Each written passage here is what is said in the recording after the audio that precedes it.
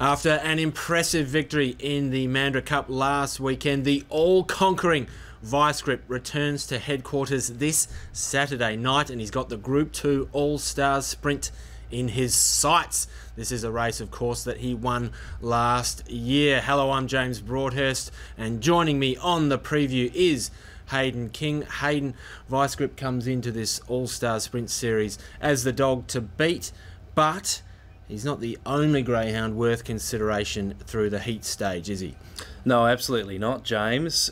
We've got 3 cracking heats for this Saturday, and the second heat we've got a couple of stars going around there, Throttle, Amplified, so you can't discount them. Vice Grip, he probably is the top seed on the back of that Mandurah Cup success, but there are a few challenges with eyes on that throne. Certainly are going to be a really great series. Let's have a look at the heats, kicking off with the first one. And in box 1 here, we've got Granite Song. Chance to rebound here. Now he's back up in the city after running 4th in that Mandurah Cup final. Unsee This, another Mandurah Cup finalist. What happened to him in that race? I think he got squeezed out a little bit early stages there between Vice Grip and Amplified. He came into that final as the fastest qualifier. He's got a middle distance pedigree, as we know. Unsee This. Rostered Off's also in this heat. Will he be on or off on Saturday night? That is the question. And Hayden Bones McCoy placed in both his heat and the final of the Mandurah Cup, potentially dispelling some of your doubts about him as a 500 dog or not. I leave that question with you. What do you like about this heat, or what are you looking towards in this heat? It's an interesting one for sure. Granite Song, as you mentioned, back to Cannington. I think he was probably a little below par in those 2 runs down there at Mandurah. I was more encouraged by the second run in the final as opposed to the heat. I thought he had his chance there in the heat. Unsee This, as you mentioned, he's sort of peaking at the right time toward this series. Who Told Spider and Rostered Off went to the line, flared nostrils apart here on Saturday night. Who Told Spider has that more tactical early speed to put himself up there. I think Rostered Off needs a bit of interference probably to see him win the heat. And then you've got dogs like West on Finn, Bones McCoy out wide. Bones McCoy certainly an early pace angle coming across. So there's a few moving parts, but Granite Song, Unsee This, probably the 2 favourite elects I'd expect. You dodged the question there. Bones McCoy, 500 metre dog or not a 500 metre? A couple of weeks back you said maybe not. What did you take out of those 2 runs in the Mandurah Cup series? He was impressive in those 2 runs. He showed he's got that electric early speed to put himself up on the pace.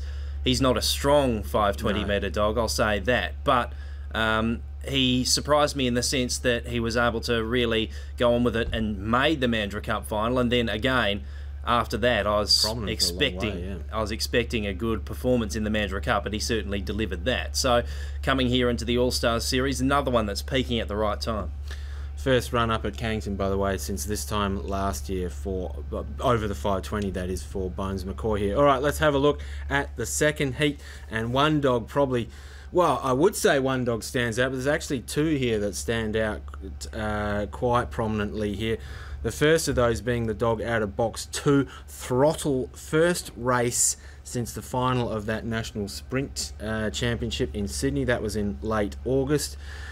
Go back to the WA final, the WA Sprint final. After that race, Dave Robertson commented that he thought that Throttle was the best dog he'd ever had. Now, this is a guy who's had plenty of really good ones, including high earner, at one stage the highest stake earner in the nation.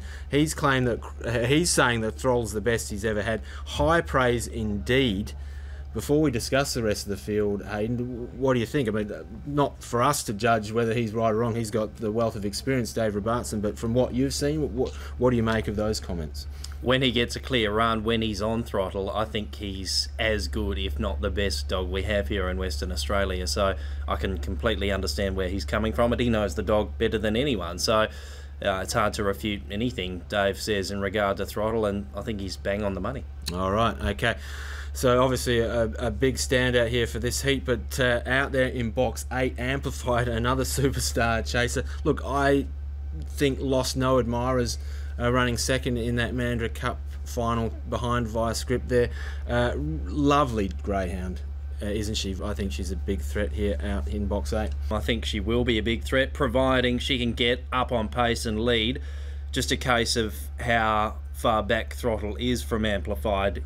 If he's, say, within a couple of lengths heading down the back straight, then I think it's game on. I think Throttle might be able to reel in Amplified. But Amplified, in her own right, a very talented chaser. And then away from those, you've got a dog like Jimmy's Decision, who really hummed through the early mid-sections of that 600-metre race here at Cannington on Saturday, and he just knocked up a little bit late, but he still had more than enough in reserve, and others in the race are going to be at big prices. They probably need a bit of luck. In saying that, Firecloud was a dog that I wanted to follow out of last start because he didn't actually begin that well, and then he mustered up, found the front, and was pretty brave in defeat. Still had a length and a half lead around that home turn. So Firecloud's a dog I want to be on in something easier.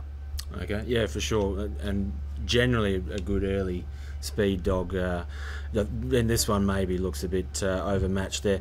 Firecloud. Look, we are going to have a look at the third heat, but before we do that, Hayden, let's go back to Monday at Northam, where Electrified took out the Vince Caruana WA Bred Country Cup final. Electrified was only away fairly from the lemon and gets a little bump on the turn as Rip and Sheen leads them early. So Electrified has to work hard in the back straight here, but he eventually breaks clear as they approach the final corner, and then he is off and away. So long and thanks for all the fish. He leaves the rest of the field in the Avon Valley dust as he charges home to claim this one by 2 lengths over Larkin Manelli.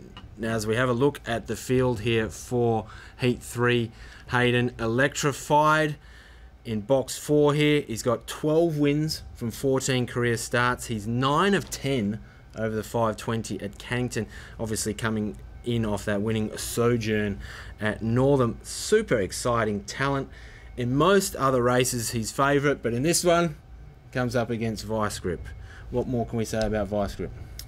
Nothing more. He's a champ. Also, I have a question for you.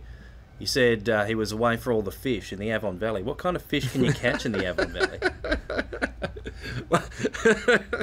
They got a river there, don't they? Yeah. Somewhere. I'm genuinely curious. The Avon River. If you know, let me know in the comments, because next time I'm up there at Burwood Park, I'll throw a line and I'll see what I can catch. But anyway, yeah, Vice Grip, 3 in a row in top form. Looks the hardest to beat again, will be odds on and deservedly so. But Electrified looks the chief threat, another that's won 2 in a row, so hard to refute its winning claims. The rest likely to be double figures and above, I'd say. But Vice Grip, providing he does everything right, he should be able to get away with it. Electrified looks the chief threat. Yeah, absolutely. I guess 2 dogs at different stages of their career. Electrified up and coming. Looks to be a star to me. We don't quite know that yet, but looks like he's got star potential. Of course, Vice Grip is a star. He's a star. He's a champion. Any other dogs that could possibly throw a fly in the ointment here? If something went really awry with one of those 2, I guess Stone Cold Augie could come into play with Gangnam Manelli, a lesser extent Rip and Tomahawk. I think it's hard for West On Fever to win, particularly over 520 metres, but I think something would need to go wrong with one of the top 2 in the betting. And Vice Grip, I think he's won $467,000 bucks. Yeah. Now, that's a big amount of bucks. And a big chance to add to that tally through this series.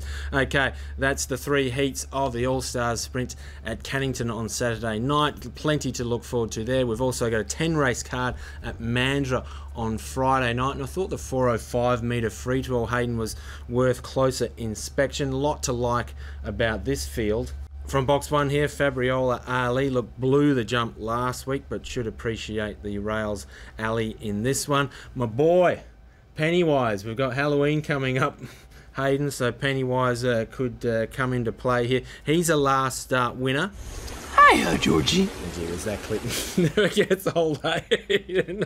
I love that. I could just keep playing that on loop. Look, that win from Pennywise a couple of weeks back was at Cannington, and he's had a week or so to freshen up here. Arbitrary Arrow is racing well for trainer Jackie Wilson. He steps up to free-to-all company for the first time. We're All Cut, probably in career best form, has won his parts 2, including a big result last weekend in this grade when he knocked off Rage on Zatara.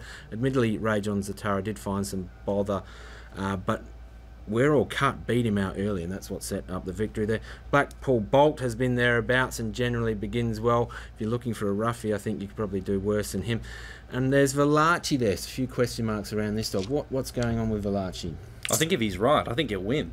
Okay. Blackpool Bolt probably gives him really good cover across early. Blackpool Bolt surged out and just got a little bit tired over the final stages over the 380 here on Saturday, and Valachi drawn immediately outside him. That could work out perfectly, and he does handle a wide box anyway. Aston Casino's drawn out in 8, but all of that action happening underneath, I think if Valachi is somewhere near his top, he'll win. Okay. Right. Simple as that. Yep. Fabriola Ali from box 1. Oh, well, obviously there's plenty of other chances, and I'm operating on the if, but Right. I'm just trying to be dogmatic and throw myself under the bus. Okay, all right. Valachi there. Strong, very confident from Hayden. Dog's just been slightly off. We have been waiting for Valachi to get back to that peak. Haven't quite seen it yet. Look, who knows? Friday night could be the night. Right, that's the weekend ahead of us. We've also got racing at Cannington tonight, the Wednesday card. And look, Hayden, I'm looking forward to race 8. Even though it's a small field, we've got It's a Dime versus Favour Manelli. Couldn't separate those two, though, in the running, so I'm avoiding that race. Is it Favour? Favour? I called it Favour last week. Okay, probably Favour then. You're probably right. Yeah, like someone trying to say father and struggling. Favour Manelli, It's a Dime. That's tonight, race 8. I can't split them. I'm not going towards that race. I'm heading towards race 4. The dog jumping out of box 6, Lupini Manelli. I think he's been a little bit unlucky in his past 2 starts. Has been out of wide draws.